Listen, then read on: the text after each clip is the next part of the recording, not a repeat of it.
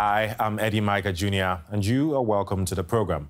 A new report says Africa is being hit hard by climate change, but the worst could be yet to come if urgent action is not taken. The World Meteorological Organization says the continent was impacted by a number of extreme weather events in 2019, including Cyclone Eddy, one of the worst tropical storms on record. It has also suffered droughts, rising temperatures, and floods. It says climate change is one of the main drivers of hunger on the continent. The organization has outlined a number of recommendations to try to avert the worst. For more on that, I earlier spoke to Filipe Lucio, Director of the Global Framework for Climate Services with the World Meteorological Organization. I first asked him why such a report was important now. This report is particularly important now because Africa faces significant challenges in addressing climate variability and climate change risks, including, for example, increased temperatures and sea level, changing patterns of precipitation, but also the occurrence of extreme weather and climate events, which have significant impacts on climate-sensitive sectors such as agriculture, water, disaster risk reduction. So in other terms, which have significant impacts on the overall socioeconomic development of Africa. Africa is a continent which is mostly dependent on agriculture, which employs more than 60% of the population. And it's through agriculture that most people get their livelihoods. Their behavior of rains has therefore significant impacts on the continent. So it is critically important that as Africa intends to adapt to climate variability, intends to adapt to climate change, Africa has access and uses the best available science coming from authoritative sources.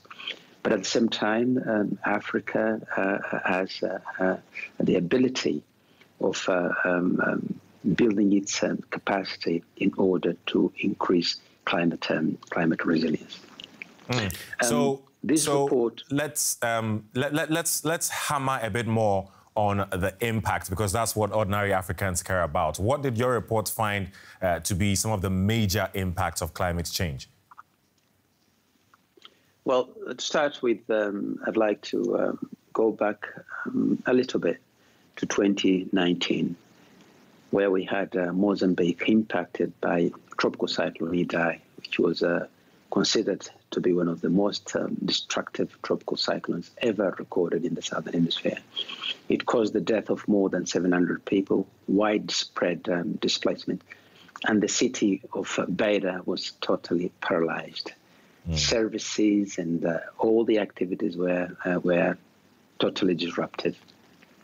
A month later, the same country, Mozambique, was impacted by tropical cyclone Kenneth, which was even stronger than tropical cyclone Eddy. And so if this is the pattern, if this is the trend as we move into the future, we could expect more damage and therefore the need of the continent to get organized. When we look at the data, it is unequivocal. Africa has been warming. Since 1901, the continent has warmed by more than 1.1 degrees Celsius relative to the pre-industrial period. 2019 was the third warmest year ever recorded in the continent after 2010 and 2016. And the five-year period, 2015, 2019, for each of those years, it was warmer than any year prior to 2014. And when we look at the decade 2010, 2019, this was the warmest decade on record in Africa. And one particular point about the decade of warming is the fact that each decade has been consistently warmer than the previous decade. And with that warming, you have the increase in heat waves, but also the increase in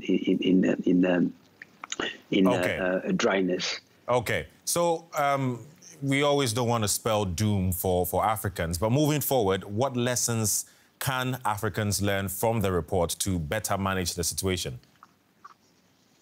The lessons is, and I'll draw specifically from the case of Mozambique, for Africa to be able to deal effectively with the climate extremes, they have to, first of all, use effective risk knowledge. We have to understand the behavior also of the hazards and their forward-looking trends. They have to improve their early warning system capability by enhancing observations, by enhancing forecasting capability. They have to improve communication of actionable warnings, which are understandable by those who have to take decisions. They have to put in place massive education campaigns where people understand the risk they're subjected to. They understand what is it that they need to do in order to take action in case of warnings. But most importantly, hazards and disasters in Africa cannot be dealt with independently. They have to be dealt with an integrated approach.